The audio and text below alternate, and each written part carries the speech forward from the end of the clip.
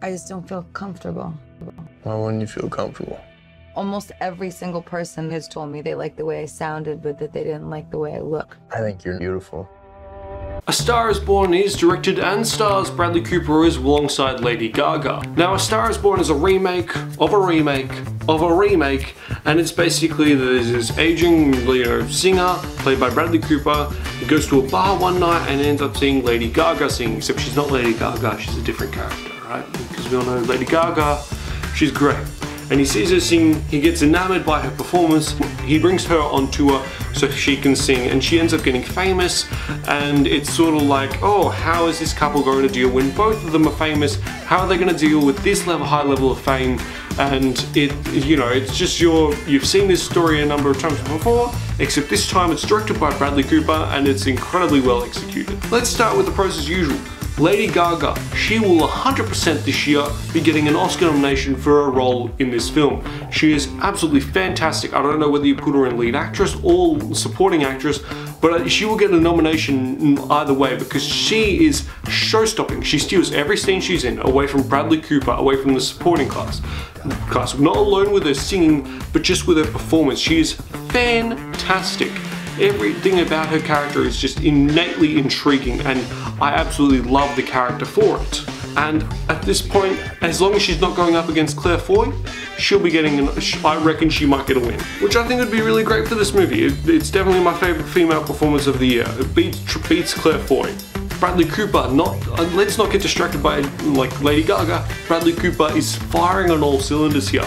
He is absolutely terrific. He gives this sort of harshness, you'd also like some sort of underbelly of goodness and good intent to him, and it's this harshness mixed with this vulnerability that makes him such a fantastic character, makes it such a fantastic performance.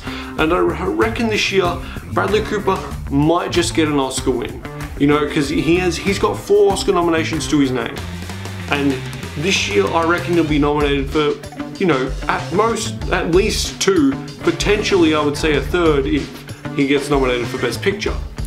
Because I reckon he will get a nom for Best Lead Actor, and he may get a nom for Best Director, because he does, at this point, he's sort of near the Leonardo DiCaprio stage, except no one's paying enough attention to it. His direction is also incredibly powerful, and he does a precise job on the film as well. He is fantastic throughout the film. The cinematography is terrific. It is absolutely beautiful throughout, and every shot just, to the eye, it is gorgeous. This is the movie where we're in Oscar season now. This is the season where we're gonna get all those great films. Bohemian Rhapsody. I'm trying to think of another one, but I can't at the moment. There's just so much coming out. The music will win Best Original Song, hands down. I cannot name another movie out this year that will beat like original song. Black Panther might get the nomination with Kendrick Lamar, but I swear to God, A Star is Born will be getting the Oscar win. And I feel like the most important note that's hit on in a lot of reviews, a lot of people's comments about A Star is Born, is that it's emotional. And I'm not going to sit here and say that I cried throughout the movie, because quite frankly I didn't. I didn't even shed a tear. But when the movie cuts to black and you just hear a wave of sniffles go across the audience, you just know at that point this movie is emotional for a lot of people. It wasn't emotional for me, but if I can hear sniffles from a bunch of people throughout the movie, I can tell you that it's going to be an emotional ride for some. It will hit some sensitive places in some people, for others maybe not, but for a lot of people, from what I've heard, emotional ride. And if I have one small negative about A Star is Born, I would say this, is that it does feel a little bit slow at times, and that's not to say that, oh, it's a slow burn or it's boring. It's just that it's a little bit slower paced than what I would originally have thought. It's already a long movie, but every scene that goes on screen has a point to it, and it's important that the audience sees that scene, and that is masterful filmmaking. So I would say that A Star is Born, I'll buy it on DVD. Have you seen A Star is Born? What did you think of it? Let me know in the comments down below. Like the video if you enjoyed it, and subscribe, comment on the Pie to Pie, and I'll catch you guys later. Bye.